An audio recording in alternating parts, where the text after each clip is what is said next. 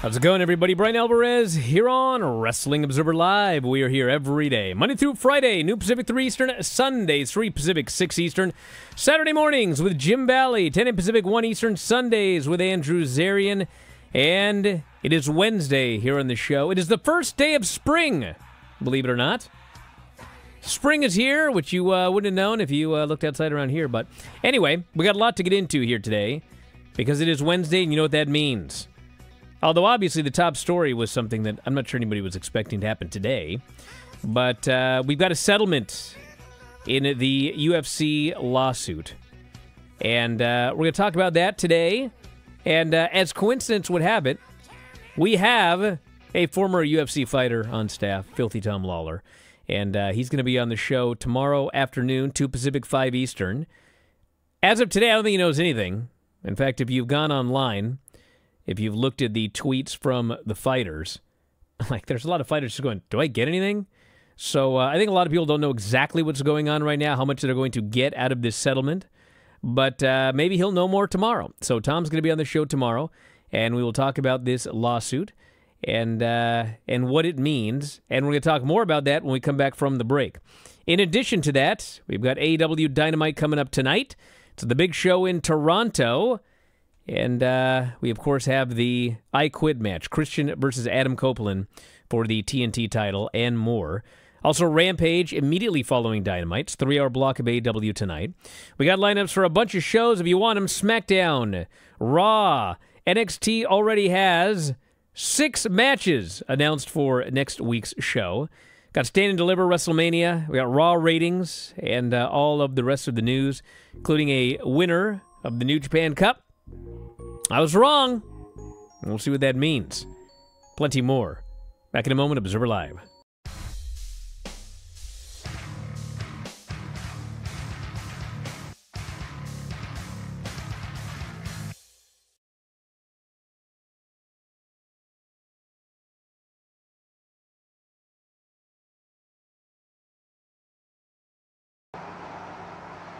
Welcome to the special tour of Figure 4 Weekly Headquarters, as promised.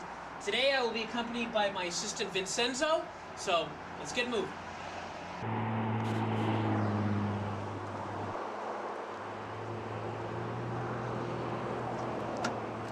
Hey, don't worry about it. Today's a special day, I'll drive.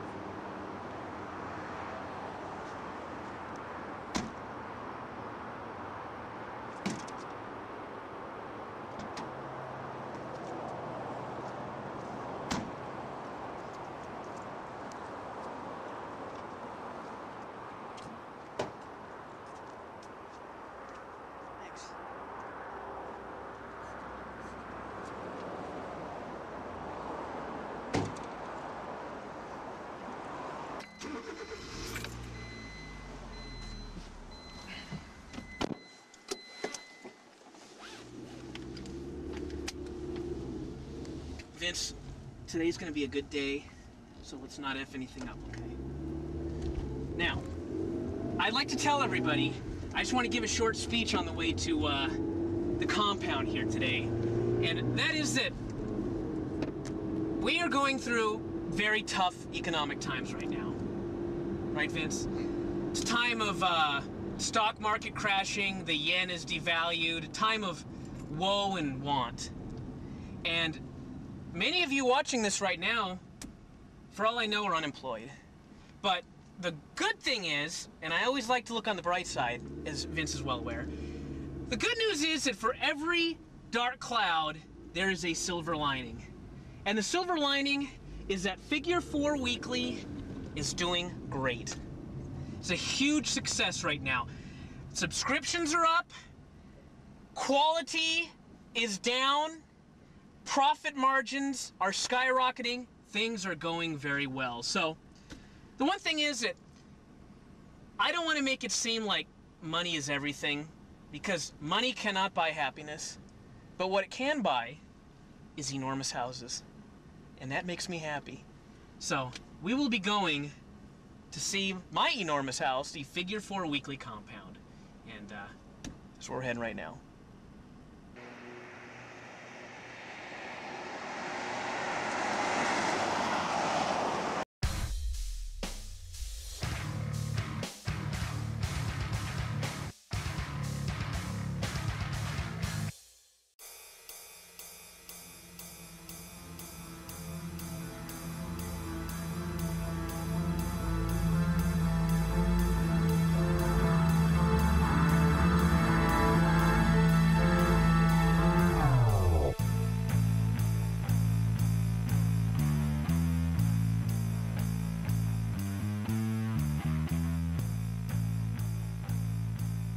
Back in the show, Bryan Alvarez here, Wrestling Observer Live.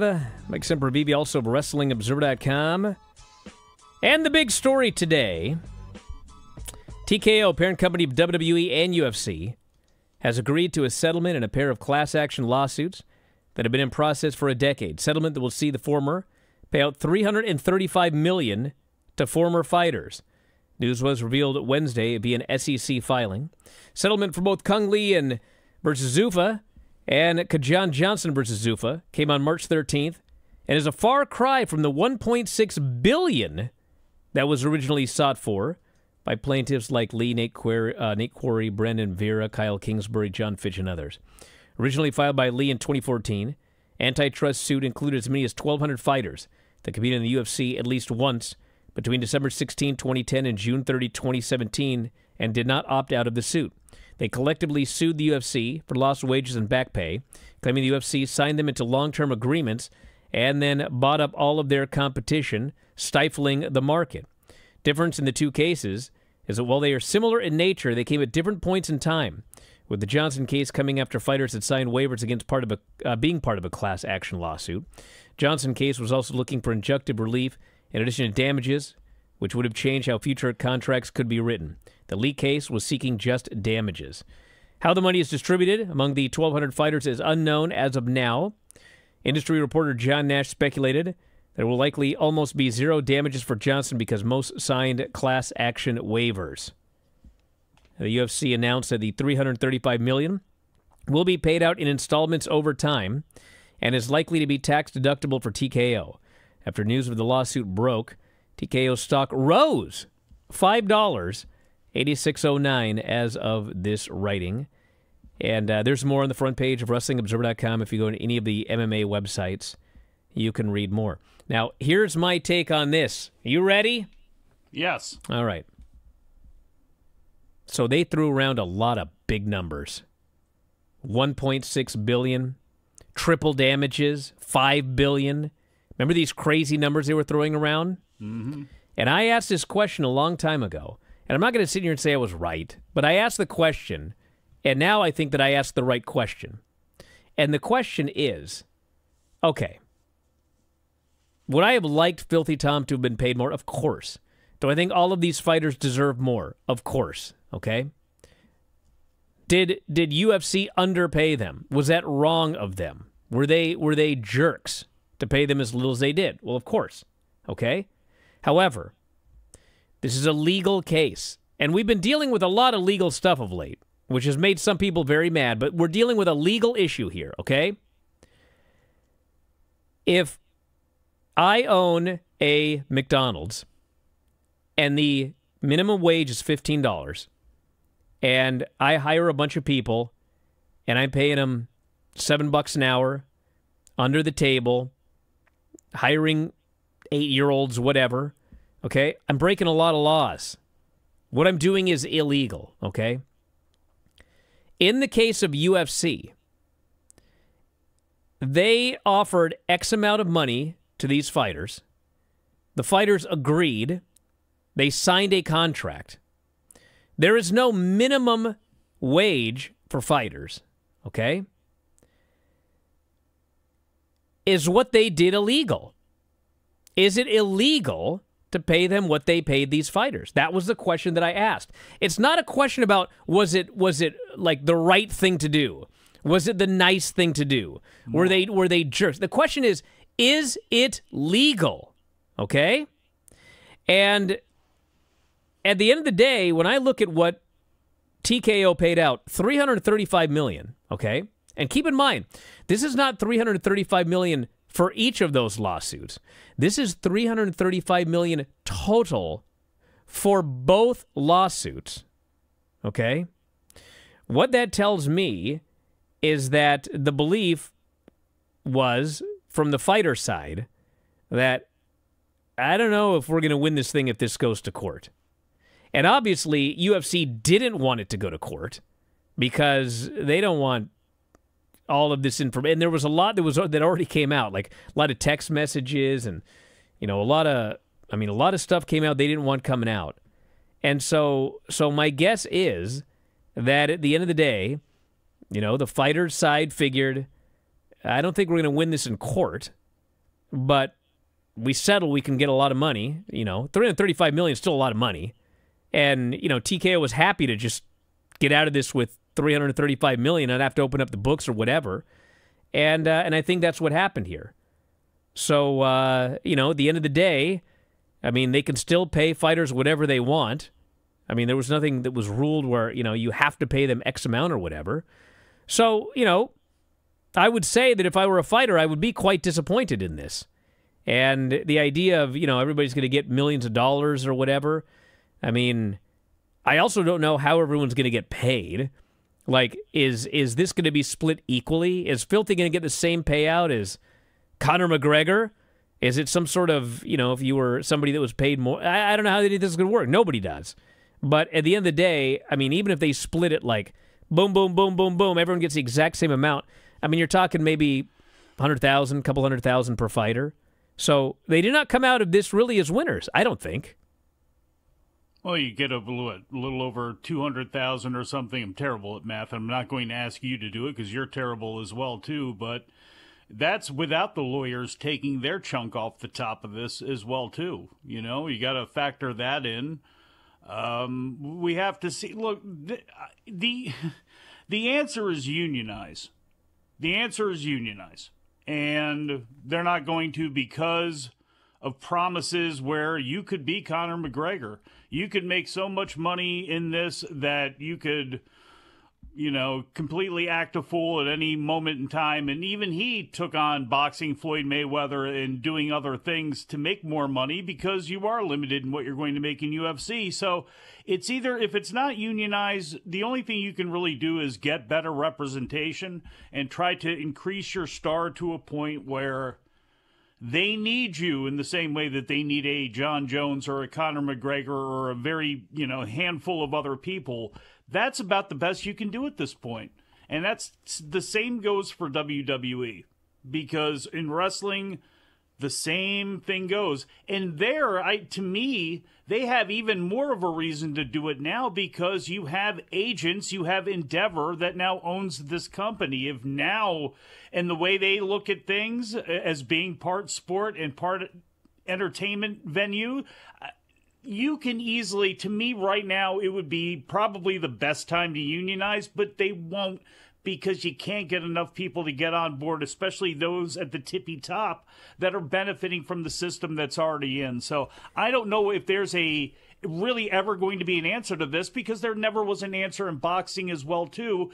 And again, they're all from the same family tree. And I think the other issue on the fighter side is that at the end of the day, they were trying to argue that we were signed to these restrictive contracts, and then UFC bought all of these promotions, and they were a monopoly.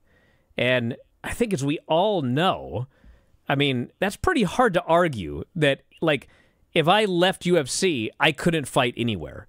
I mean, there were multiple organizations where you could go to fight. And, you know, some of these people left UFC and made way more money in these other organizations. I mean, it's just, I don't think that they were confident in their case going to court, and that's why they settled for, you know, a fraction of what people had suggested they were going to get out of this entire thing. That's the story. That's pretty much it. We'll talk to Tom about this tomorrow. Yeah, hopefully. It's been estimated about 195,000. If they split it equally amongst all of the fighters, it would be 195,000. But are we factoring in what the lawyers are going to take off the top of it? Well, yeah, and we also don't know. You can go ahead and take probably 30% of that and knock off 30%. From there, maybe. And you've got taxes that you have to pay off that settlement. And does not Demetrius Johnson, do Quarry and Lee and others, will they get more of a lion's share because they have evidence of this or that or something like that? So, yeah, it's going to be real interesting to see what filters down to everybody that's a part of this thing. Back in a moment with more Observer Live.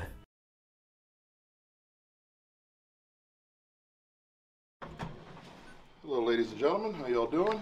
How are you? you doing? I'm excellent, Renee. I'm excellent. Good. Yep. Very excited that you're able to join us here tonight. Congratulations on retaining the AEW World Championship in such an incredible match with Hangman Adam Page, Swerve Strickland. You guys beat the ever-loving hell out of each other. Should I ask you if you're even remotely surprised that you are still our champion tonight? Not at all. You know, I've always made it a point to, you know, tell the world what I'm going to do, and I think that I've delivered on every promise that I've made here in AEW.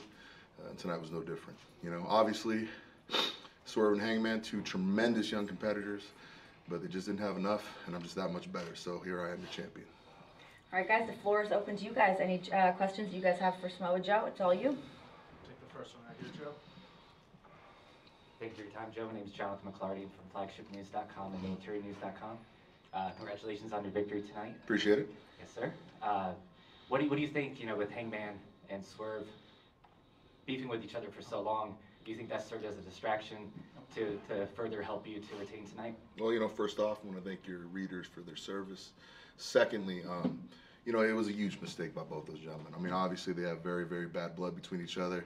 So, you know, these heated issues can often boil over into other parts of their life. Unfortunately, it boiled over into tonight, which is the worst place for it to happen. So, I mean, if those gentlemen want to stay eyes locked on each other, they thought that the path to salvation was through each other's blood. Well, unfortunately, it wasn't, because I made sure that did not happen tonight. So that's what I feel. Lyric Swinton, SNME Radio. So you talked earlier a couple of weeks ago about bringing back the ranking system as a way to get the best opponents for the AEW World Championship. Today we saw an amazing match, one that you were a part of, and also Will Ospreay and Takeshita.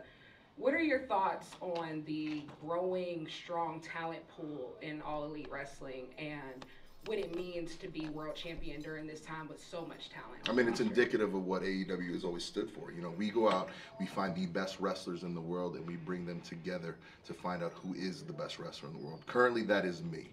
But on my heels are some of the greatest grapplers to ever step foot in a ring. You know, when we have acquisitions, men like Will Ospreay, how can you not be excited about the future of this company?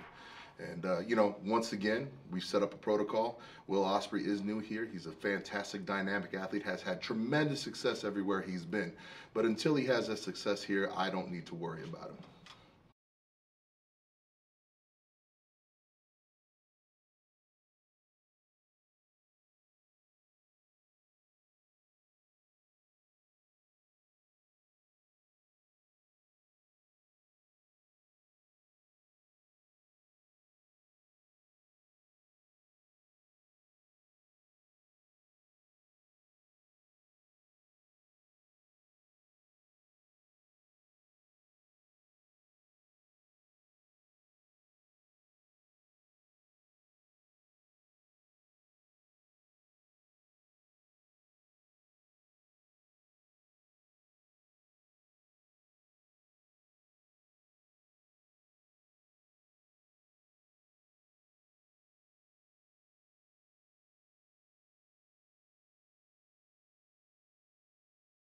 Back in the show, Bryan Alvarez here, Wrestling Observer Live. Mike Sempervive, also of WrestlingObserver.com.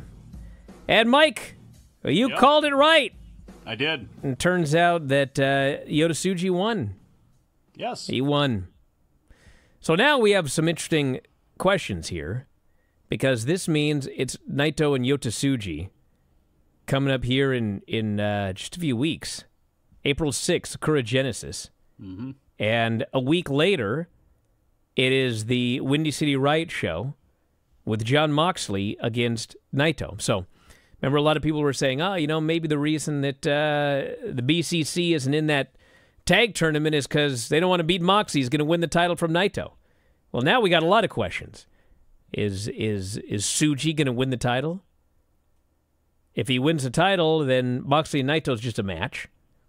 If he loses the title, then Naito and Moxley is a title match. Is Moxley going to win the title? What are they doing here? And I don't have an answer. And we shall see. I don't know about Tsuji winning the title this early. I mean, he should. The funny thing is, like, he should have won it like last year when he was hot. Remember they had that match, and it was like, why Sonata, yeah. Why didn't this guy beat Sonata? What's going on? Well, now Naito's a champion, probably for the last time, would be my guess. I could be wrong. Yeah. He's only had it for 3 months, 2 months, almost 3 months. And are you really just going to have Tsuji just win it here? Sakura Genesis, April 6th. Away we go. Is that what we're doing? I don't know. Well, you can make a case for it, but they did nothing during their post-match today to indicate that they were adding drama into LIJ, who they're both a part of. Naito being the older guy who started it, or at least the Japan version of it, and Tsuji coming in from Mexico, where the roots of the group were from. They didn't do any of that. So do you, on the 6th, go ahead and have Naito do something heelish? Outright heelish, but feet on the ropes, do something to get the victory, and then start building Tsuji and Naito towards later in the year, which gives you still your Moxley-Naito IWGP World Heavyweight Championship match that I'm sure a lot of people in Chicago are buying tickets for, or that's one of the main reasons they're going to that show. You could. Could you, look, New Japan could, and I don't think for 1 second they are doing this.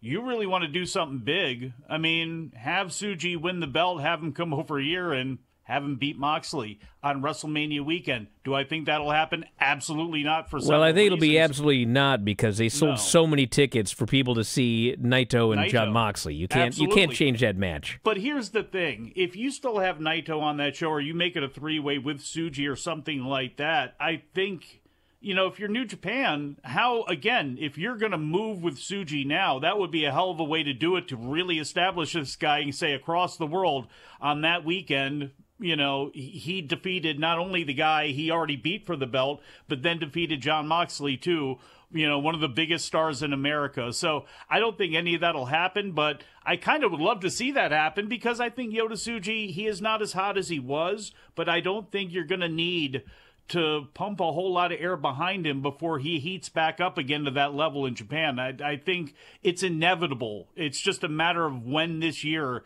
he goes ahead and takes that title off of Naito, or maybe, I guess, January 4th, 2025. Well, we have Dynamite tonight and Rampage. No Collision this weekend. We've got just Dynamite and Rampage back-to-back in a 3-hour block. And we have Christian versus Adam Copeland, I Quit match for the TNT title. And Copeland has basically said this is the culmination of a 40-year story. So I don't think we're going to have some wacky screw job or anything like that. They're not in the 6th inning? I think Copeland's winning this title and sending everybody in Toronto home happy. Eddie Kingston versus Okada for the Continental title, which, hey, we've been talking about this for a while. There's a bunch of things happening. Eddie Kingston has 3 belts. He's putting one on the line here against Okada. He's putting the other on the line against Mark Briscoe at the Ring of Honor pay-per-view, the Ring of Honor title.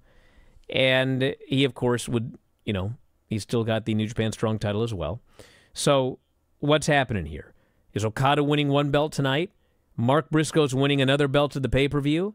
And Eddie Kingston will just have 1 title, and we have introduced again basically 2 more belts to the promotion? Or... where do you get this other belt? I just don't understand Mike, listen. What?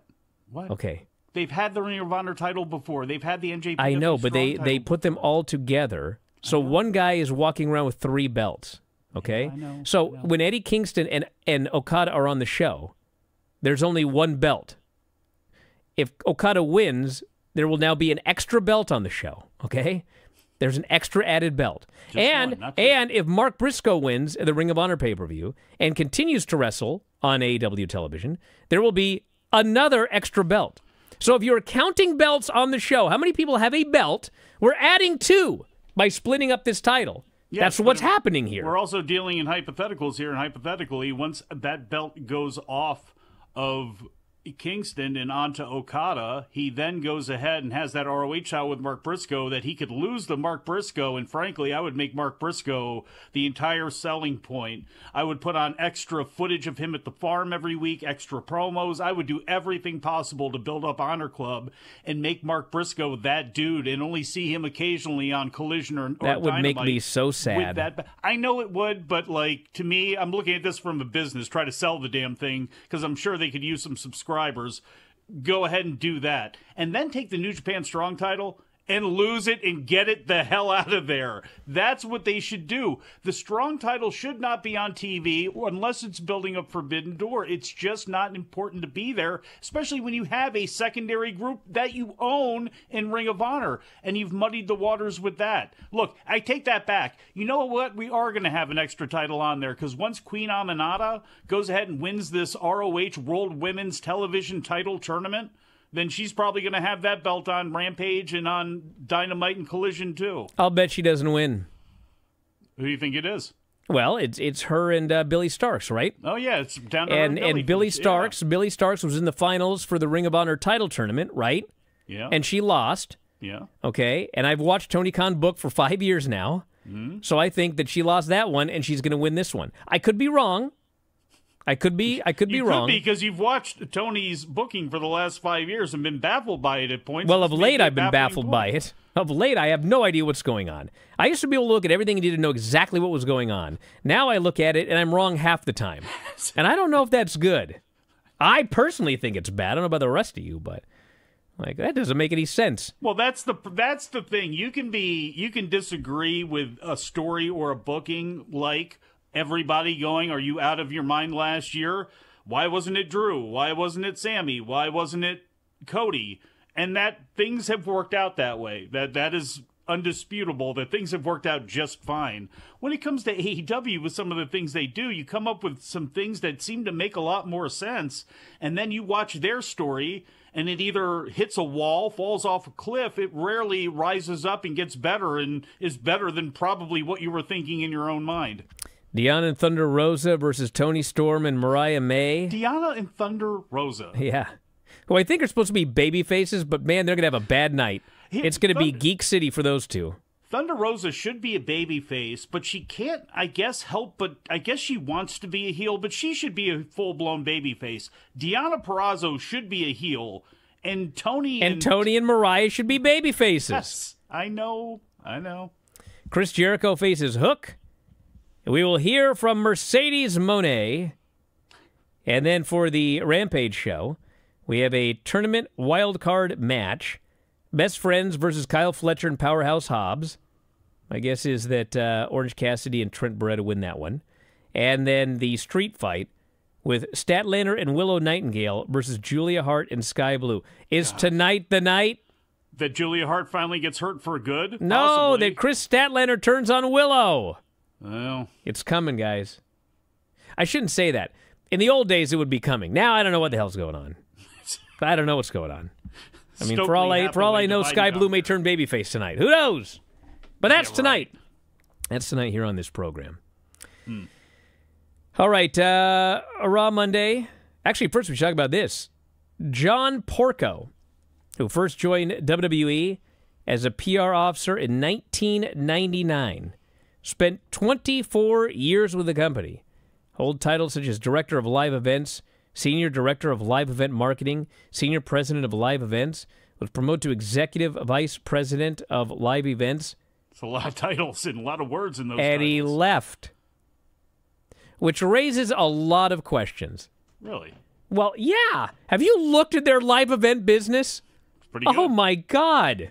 Go out on top, brother. I guess. Yeah. We don't know if he left or they fired him or I don't know what. He just left. Well, I presume he left. Yeah. But, man, I maybe did want to leave on top. I mean, he's been there since 99. I don't know how old the guy is. Sure, parlay that into something else golly. right now. Yeah. Plus, look, 25 years with one company, I mean, that's a long time. And granted, a lot of people join that company really young, so I'll assume that he did. Maybe he did at 25 years old. He's 50 years old. He's probably got a good deal of money built up. Like, go ahead and enjoy life, or go ahead and try to find something that where you're working for yourself or doing something that you want to do every day. But who knows? Brandon Thurston had a chart of like everything's doing. And like these WWE live events are crushing. Killing. Dynamite television tapings, Collision, I mean everything. These house shows are doing ridiculous numbers. And the TV, like sell out, 12,000, 13,000 per head merch. Yeah. Back in a moment, Observer Live.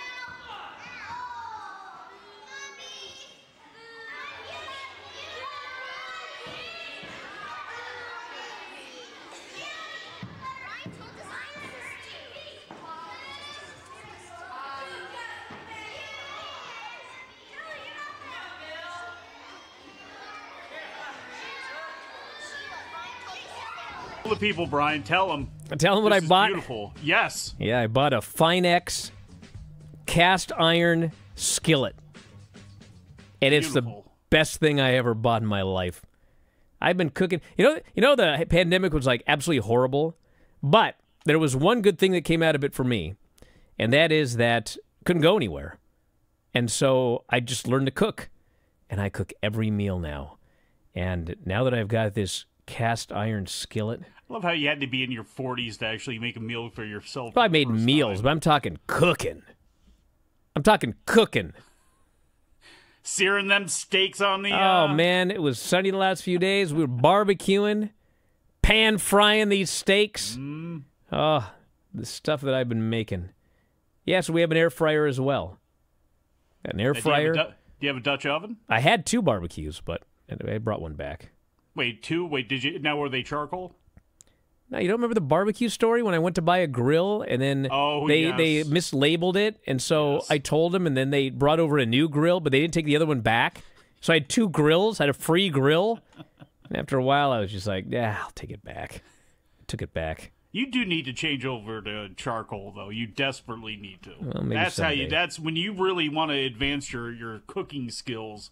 Let's see you out there with some cherry wood and all that stuff. Cooking up something there, throwing the slats in there. Come on. All right, a couple of other notes here. The Raw rating 1.69 million and 8.55. So don't have hourly numbers yet, but I mean it's down 4% in viewers, 1% in 18 to 49. I don't know how the Becky and Nia Jax held the audience. Nia Jax match held the audience, but it's fine. It's whatever. Then we had the NXT show, and Lance watched it. I don't know what he thought of it, but I think I know. But I will say this. About that NXT show last night. Whatever you thought of the show, if you watched it, perhaps you thought it was good, perhaps you thought it was bad, perhaps you thought it was great. Whatever you thought, it was way better than the last several weeks. I thought this show, by NXT standards of late, was good. Was it a good show overall? I don't know about that. But compared to like the last month or so, where it's just been like off the rails, I thought it was much better this week. So a quick look. We'll do a full review later on. Bryan Alvarez Show, Observer Radio. We had Roxanne beating Tatum Paxley. So she demanded a match against Lyra coming up at the pay-per-view, and Lyra gave it to her. They actually set up a lot of matches for the Stand and Deliver show. I could actually save a lot of time by just going over the lineup for Stand and Deliver, because that's most of what they did last night. But we have Ilya Dragunov against Tony D for the NXT title. We have Lyra defending against Roxanne Perez, and quite frankly, Roxanne should win her belt back. Yeah. Unless she's going up to the main roster after WrestleMania, which would be by far the superior option. But I don't know if they're going to do that yet. They're also giving Lyra the out, too, because last night she came out in a sling, was knocked around by Roxanne, who put the armbar on her. So they already kind of have this thing set up where Lyra can sell the injury and Roxanne can get the win. Trick Williams versus Carmelo Hayes. Still no stip. There's nothing. I think they got to add a stip to this match. I think so, too. Whether it's lights out, loser leaves town, whatever. We have Braun Breaker and Baron Corbin defending the titles against the winners of the number 1 contenders tournament. And I think we've got a 3-way next week, if I recall correctly. And the winner of that match is going to get the title shot. And actually, I've got the full lineup here. Well, we got the Wolf Dogs. Actually, we don't have that match next week. We have Akira Tozawa and Otis facing Braun Breaker and Baron Corbin. And if they win, they get added to the title match at Stand and Deliver. I don't think that's going to happen, but we'll see. Carmelo and Trick Williams will be doing Prime Target vignettes. Elio will be facing Stax Lorenzo. Poor Stax. That brother. Sean Spears faces Dijak. Josh Briggs versus Duke Hudson. And Thea Hale versus Jasmine Nix. Oh, man. Are they going to add Spears into the mix of that North American title match? Well, they I think they're doing for the North American title at the Stand and Deliver, I'm pretty sure they're doing like a multi-person match of some sort. Well, he can Because make his Ava way said in. something to Duke about how, I've had my eye on you and I got an idea and maybe it'll put you in contention for that North American title. So I think they're doing a multi-man. I like the idea of just the three of Obafemi, Brooks Jensen, and Dijak together. I think that would be perfect. Although I guess too, with the inexperience of both Jensen in multi-person matches and Obafemi just overall, adding Sean Spears, I guess, would add some, veteran presence and somebody else to help out in that match. And if you've not watched the show yet, but you're planning on doing it, what I want you to do is this, okay? All right. I want you to watch Sol Ruca versus Brinley Reese, okay? Yes. And then I want you to watch the Gallows and Anderson versus Hank and Tank, okay? Okay. Brother, two different businesses, okay? The Sol Ruca Brinley Reese match, I mean, I'll make it clear. For what it was fine, okay? But it was two people that practiced a match move for move for maybe weeks. I don't even know how long. And they got on national television, and they did their routine that they practiced. They didn't mess anything up, and they pulled it off. And, it was fine, but it was not like... And it also was not Savage Steamboat, which also was a choreographed match. But there was music between the notes, play to the crowd, reactions, etc., etc. I mean, this was just like, they may as well have done it in an empty building. It was just move, move, move, move, move, move, move, move, move, move, move, finish. That was it. And, I bring it up because I think people will watch that match and go, my God, Sol Ruca, she should be on the main roster now. Absolutely not. No. Neither of these two. Absolutely not. And honestly, with Tiffany, everybody was raving about Tiffany, and she was not ready for the main roster either. No. She's not ready right now, but everything's fine. They're protecting her. They're giving her specific spots to make her look good, but she's not at that level of working yet. And if you watch this Brinley Reese match, and then you watch the Hank and Tank match against Gallows and Anderson, I mean, let me tell you what Gallows and Anderson are not doing. They're not going down and practicing a match for 2 weeks with these two guys. No. And then what they're doing, and you could see it, like you could watch it. I mean, they're screaming spots as they do this match. They called most of the match in the ring. And you can watch these two matches, and it's just like, it's just hits you in the face. They're doing two totally different things. And this was great for Hank and Tank. They got to be in there with a team that has been all over the world and wrestled everywhere, done everything, and they're in there trying to teach them how to call a match and work a match in the ring. And it was good. And then the Trick Williams, him and Noam Dar, I mean, it was the same thing. Noam's another guy. They did not sit there and go over this match move for move. And I should note that when you watch Trick Williams in a match that has been choreographed from start to finish, it's very different than when you watch him in there with Noam Dar and they're calling a fair amount of it in the ring. I mean, you can see he's not quite ready for the main roster yet. He's got everything when it comes to charisma. His promos are great.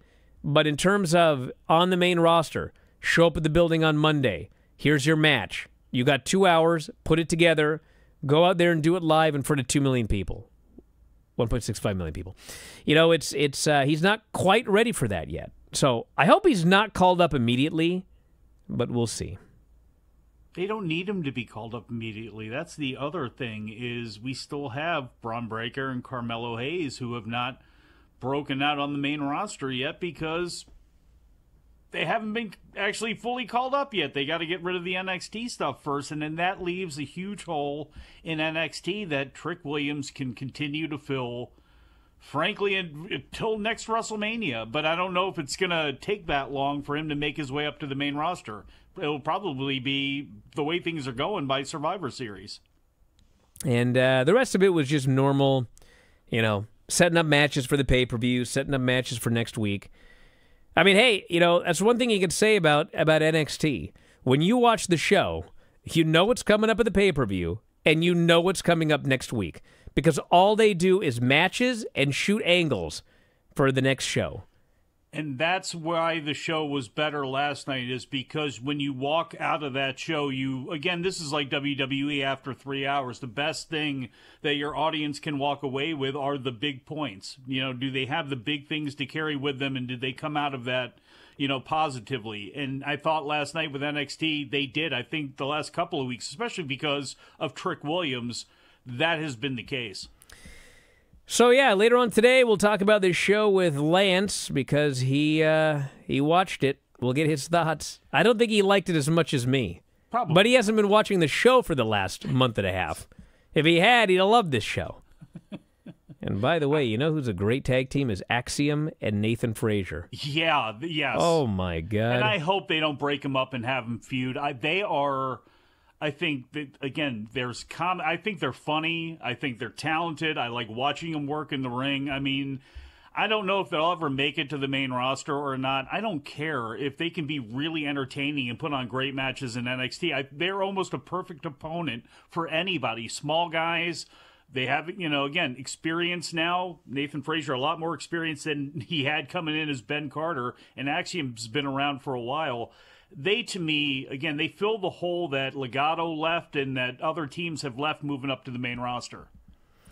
Hey, don't forget, by the way, it's that time of year. F4W Observer Convention, Las Vegas, this May, Memorial Day weekend. F4WOnline.com/Vegas. F4WOnline.com/Vegas. May 24th through May 26th.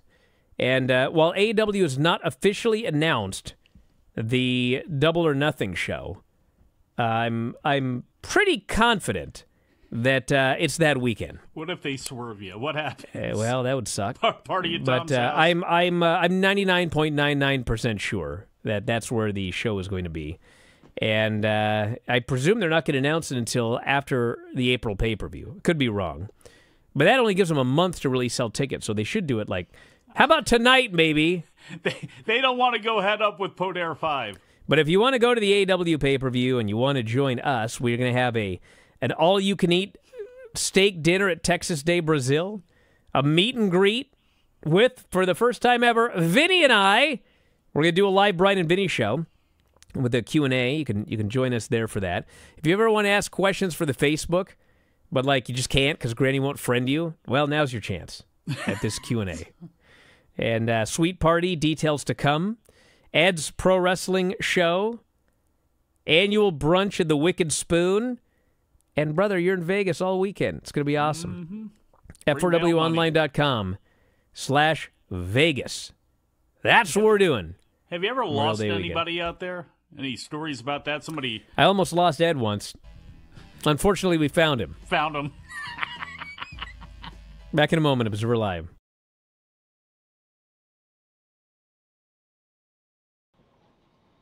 Hey there, Joe. Rick Ucchino, CageSideSeats.com. Congratulations on a great performance tonight. Just wanted to get your thoughts on your new #1 contender in Wardlow and the words he had this week where he said he was coming for your spot. Yeah, and much like everybody else in this entire roster, I mean, it's no surprise Wardlow finds himself where he is. Obviously, a very domineering individual that has had tremendous success, admittedly, even against me. But right now, this is a very different version of myself. This is not one that is distracted by other championship titles. I'm the AEW World Champion, and Wardlow will soon learn why that is. Hey, Joe, DJ Danny Ocean, 101.9 KISS FM. You mentioned Will Ospreay. We talked about Wardlow.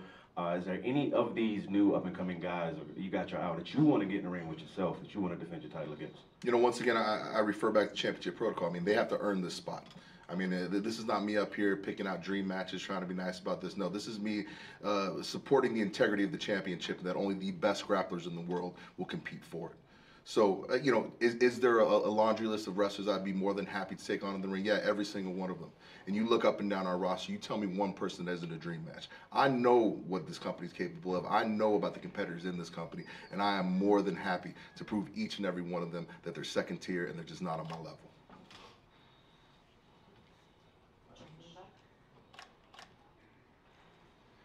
Hey, Joe. Swerve made light of the announcing in a poncho situation. Was there ever a time in your life that you doubted that you would be back here where you are in this position?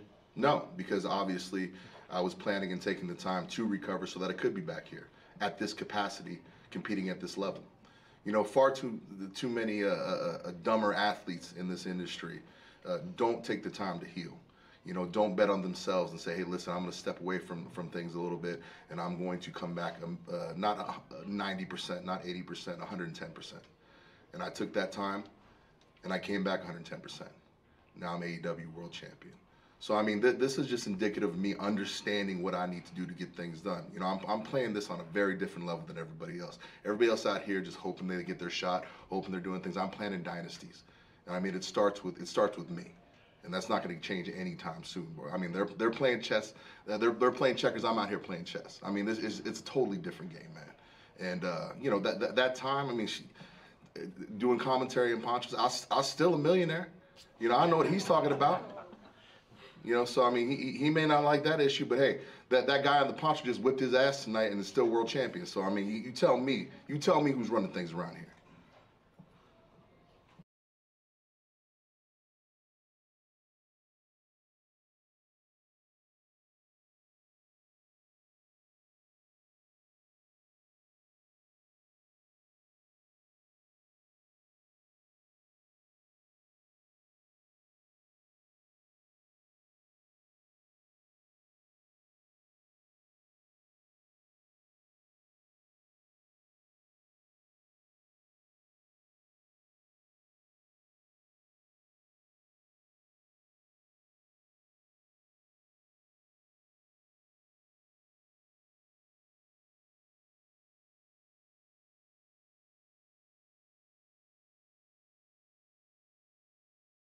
Back in the show, Bryan Alvarez here, Wrestling Observer Live. Mike Sempervive, also of WrestlingObserver.com.